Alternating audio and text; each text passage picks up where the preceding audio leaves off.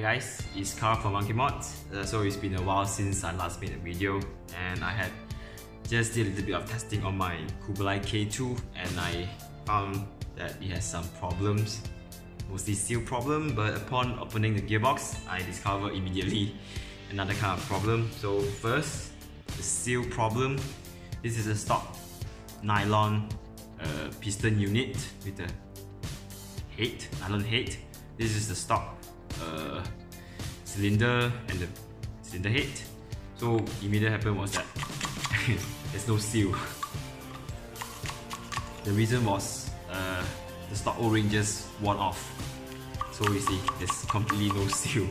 And I thought that was just the only problem. So I thought I would just replace the O-ring and call it a day. But when I opened this, yes, the teeth on the piston, the first few teeth has been worn out. Now, I would like to take this opportunity to tell you why I will always take off the last teeth of the sector gear, and the last teeth of the gears on the last gear or teeth on the piston itself. So what happened was that I threw in a 1.2 spring in. This is not a stock spring, so this is probably why it wore off so fast. So just to share my knowledge with you, like why this happens. This is quite common actually. I've seen a lot of these when I open a stock gearbox, and the primary reason was when you upgrade aftermarket spring, it's not, the spring is not always up to the standard spec where it could be shorter. So for example, I have this is a 1.1 spring, I'm not sure, but anyway, so you can tell the different length. So if you have this spring in, it probably will be fine. That probably won't happen. So I'm going to attempt to explain to you why that happened to the piston unit itself, the teeth. So I'm just going to explain it on the gearbox itself. So I already replaced some of this part with the aftermarket parts, so forget about that. So let me just try to zoom in a bit. Alright, so I think it's a bit blur, but better than nothing, I guess. So what happened was, let me just replace this entire unit with the stock unit. So let's say if I have the stock piston in, I already shaved the last teeth on my stock sector gear, so I just do my best. So what happens is that your motor pushes the entire gear system and it pulls it back like so.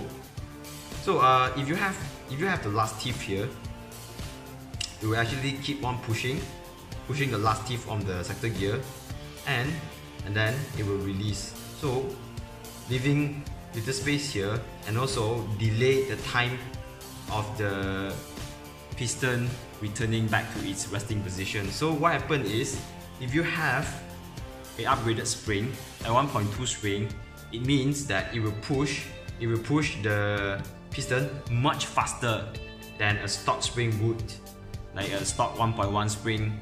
So when that happens, this is what's going to happen. When the last gear cleared the teeth on the last gear on the piston, is going to be pushed by the spring itself, by the main spring, so it's going back. So what happens is that when you're using upgraded motor, or you're using 11.1 motor, whatever, things that will increase the rate of fire. So this is what's going to happen. Before the piston can return to its resting position, full, at this point, the cycle has already completed by the gear system here. So what happens here now is that halfway through, the sector gear just scrapes the gears here. So it's going to just wears out all the gears here, because the piston now is currently being pushed by springs, possibly a stronger spring.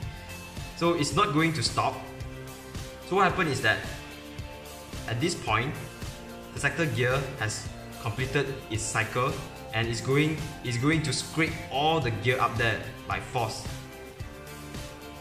And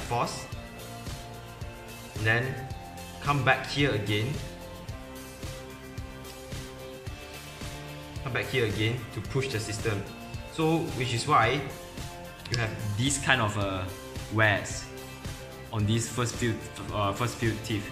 It's because the piston could not go back to its resting position fast enough, or the sector gear completed its cycle way too fast. So if you don't shave the last gear on the piston and the sector gear, this is going to happen. So on the metal, it probably will causes catastrophic kind of a failure. So the solution is you just shave off the last teeth on the sector gear, and then altogether, actually, I just remove the last teeth on the piston itself. So it can be easily removed on this unit. Just take off the piston head, and then this one slide right off. So right now, alright, the seal is really good on this. So oh, by the way, this is an upgraded nozzle for the Kublai gearbox. This is an aluminium unit. This will be available in Monkey Mod very soon. It will replace the shitty nylon that has quite a bad ass seal on it. So strongly recommend this mod, but the problem is that you will also have to replace the cylinder head. The stock one has a wider diameter here, so you can't fit the aluminium nozzle in. Okay, I digress. So let me just get back. So what happened now is that I have shaved off the last teeth on the sector gear and removed the last teeth on the piston. Now the AOE is perfect as well, so that's great. So it's going to pull the gear, and here, this is where it will release the piston. And because there's no gears here, so nothing is blocking anything, so we just release that faster, and that gives you more time on the sector gear to complete its cycle before it actually, complete the cycle prematurely before your piston actually returns back to a resting position like so. So that's it for today's for this video. Let me just put back. Alright, so just little thing to share with you guys. So this is what I will do whenever I open up a gearbox to do any kind of modifications. I will take off the last teeth on the sector gear and the last teeth of the piston itself.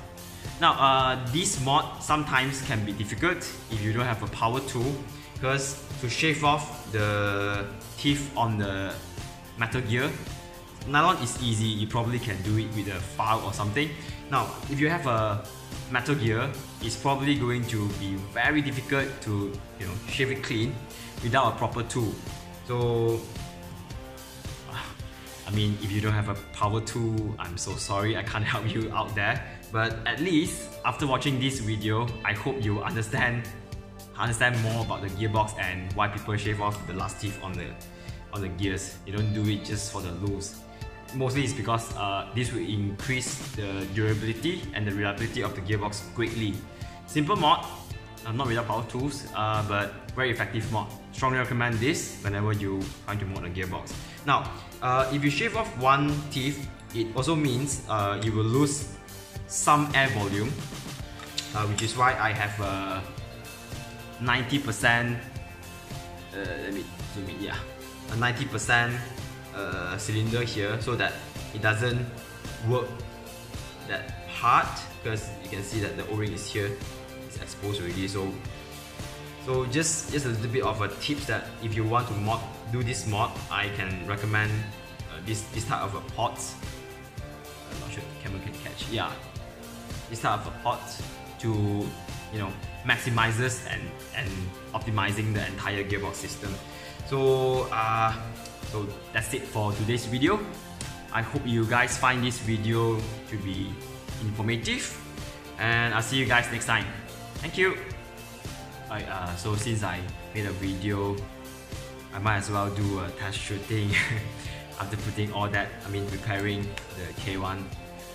So basically, the gearbox is still half stock, I guess. apart from the entire of the upper cylinder there, the piston head, the cylinder head itself has been upgraded, including the nozzle. The stock nozzle, I gotta say, Kublai has sort of messed up this time. The stock gearbox is not as good as my first Kublai K1. A little bit of a quality control drop over there, but still, overall, gearbox is still pretty alright. So this is a K2. It's pretty sweet if you like the Mark 18 Mod 0 configuration. It has a nylon handguard that I think is actually quite impressive out of box, so I didn't actually changing the handguard. So anyway, that's all I did. Just done repairing the gearbox, so I just thought I might as well do a test shot as well and see what FPS that we can get, because according to my fellow modders, they say they noticed quite a significant FPS drop after doing the shaving off the last teeth of the piston and the sector gear. So here I have with my K1, did the same mod, and now let's see what FPS we can get. So this is the stock Kublai K1 magazines. Let me just put some gels in. So the gel I'm using is also the LDT War Interest hardened milky gel. Now one thing I don't like about the Kublai K1 magazine is it's pretty dumb. So it's supposed to have an O-ring there, but I'm not sure why they removed that. Probably because a lot of people complain the magazine is not feeding well, but it's pretty much quite a huge bummer. So now you can't actually stash your magazine into your chest rig, whatever, face down, or all of them will just pour out. So I don't really recommend the Max. Although it works pretty well, just that the gel falls out. So I already have a battery in. Now another complaint of mine, this is a soft mod buttstock, pretty sweet, as a engraving here. So if you have the supposedly AG buttstock, you're supposed to be able to access to the battery from here, but not Kublai. I suppose they actually follow the real steel soft mod, so you have to take off the entire buffer tube to get access to the battery, so that's a bummer. But anyway, I already have the battery in, so let's just do a test shot real quick. I'll be doing a full review on the K2 soon, although now it's no longer stock, but it will do. So pretty sweet.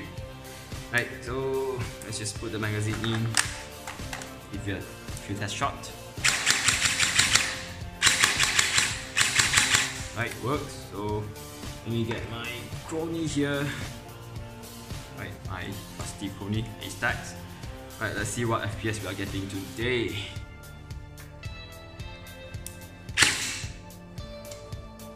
.271. Not sure if you can see that. That's pretty good, I guess. On such a short inner barrel configuration, I just dropped in a 1.2. Some minor internal upgrades because the original one just worn off. Let's just give a few more shots. 271. Oops. 268.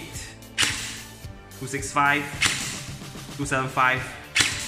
273. So it's pretty consistent, doing around 270 FPS. Now let's give it a full auto burst and see what number we can get today. 271, 271, 261, 266, 270, 272, 26 something. So that's pretty consistent. Simple mod. So I'm still getting about 270 plus FPS, even though I have already done the I don't know what the mod is called. I don't have a specific name for it, but just shaving off the last teeth of the sector gear and the piston. And the rest is pretty much stock.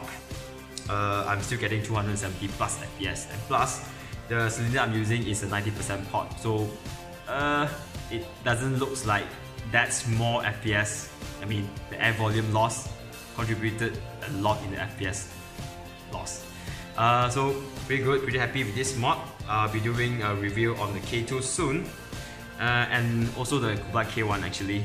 I've been meaning to do that, but haven't got time lately. So I'll see you guys soon. Thanks for watching. See you guys again.